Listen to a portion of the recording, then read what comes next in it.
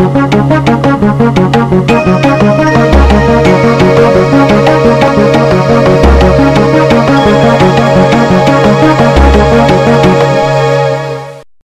want to ask you a question. I've entitled this Jesus Knows, and I would try to show the importance of what Jesus knows and why it's important to us and understanding.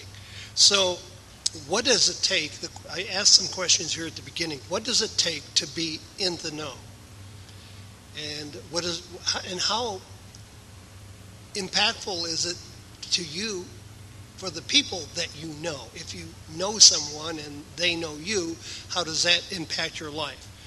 And how sure can we be of what we know? And we recognize that nobody knows it all, and none of us can keep everything together.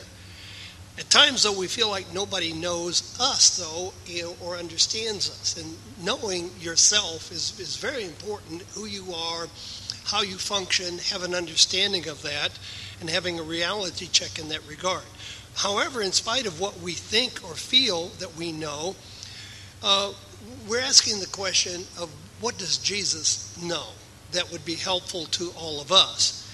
And because he is in the know, and our lives take on an assurance that comes from knowing who he is, what he is, and what it is and who it is that Jesus knows as well.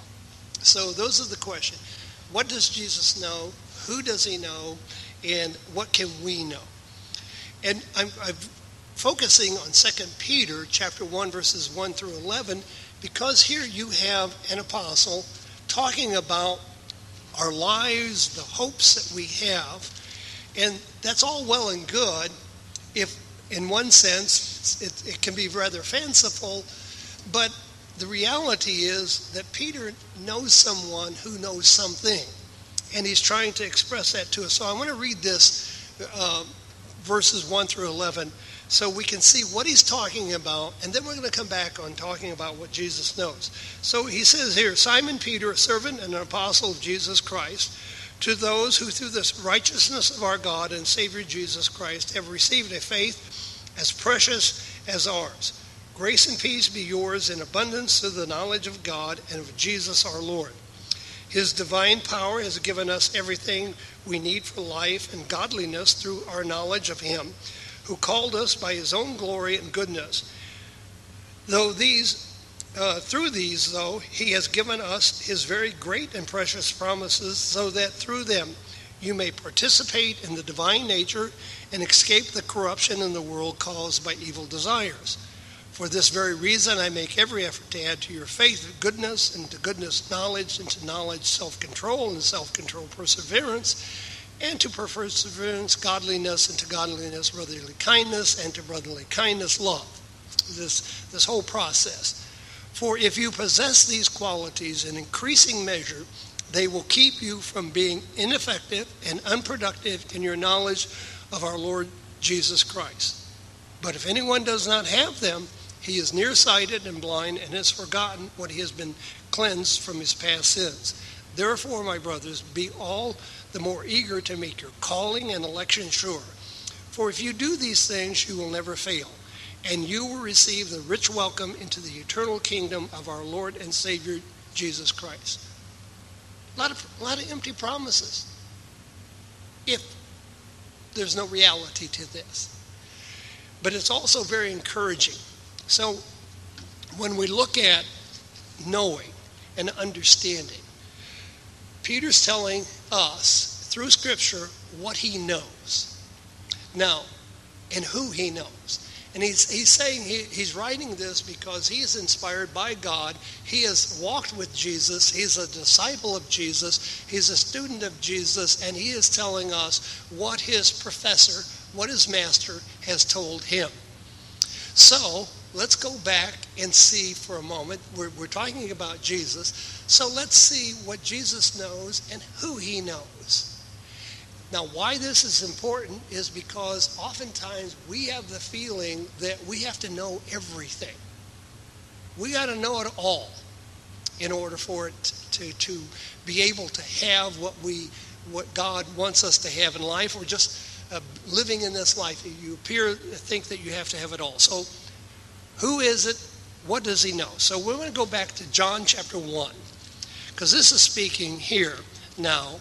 John is writing, and he's telling us about the professor. I'm going to call him the professor, because it's kind of like a college class. It's also the master or the rabbi. So who is it, and how much do they know? Now, in order to help us to understand this a little bit better, recently when we traveled to Belize and we went to the Mayan ruins and all of that, as a kid growing up, I heard, and the answer to this question was, who discovered America? Columbus. Christopher Columbus discovered America. So when I'm in the Mayan ruins, which is long before Christopher Columbus, and here is this city, not a village, it's a city, 400,000 people. They've unearthed a little bit of that. There's a lot of folk there, and they have a lot of talent. They've got astronomy. They're doing all kinds of things. Pretty intelligent. But so you kind of go back in a ways.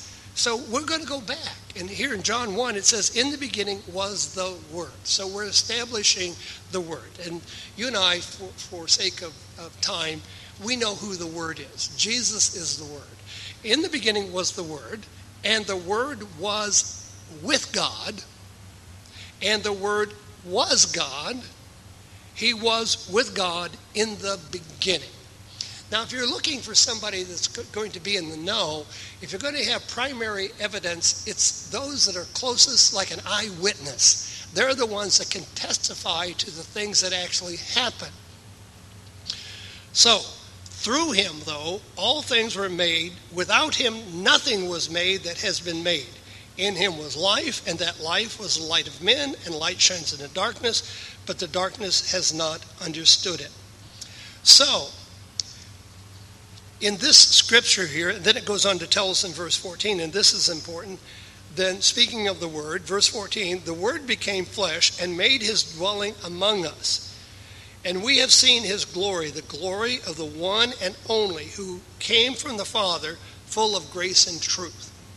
So here are the responses to what Jesus knows. Jesus knows God. Now that's a pretty primary source. Jesus knows, as we would call, the Heavenly Father. Jesus, as God has revealed this, is both fully human and fully divine. Jesus knows the universe. He knows all creation. Verse 14 will help us understand that he knows and understands mankind because he was made like all of us. So he knows humanity. And he also knows grace and truth. This is some of the things that Jesus knows. He also knew the Apostle Peter. And he made himself known to Peter, and Peter knew him. John talks about, they had 3.5 years of ministry. They're walking, they knew that. Therefore, Peter can talk about what he has come to know because of Jesus. Now, what does Jesus say about what he knows? In Matthew 11, verse 27, he tells us that only he reveals the Father reveals him. No man has seen God, but he has, and he knows the Father. So, the question that I asked earlier is not true when I said, is there anybody who knows it all? And the answer to that, yes, there is one. That is Jesus. He knows it all. He knows the beginning of history, he knows the end of history, and he knows the present. Now, we oftentimes have difficulty, and when you get in the legal system, you're going to have real difficulty finding what is truth, because you don't always let truth in, because the way that it's obtained, it may, quote, be obtained illegally.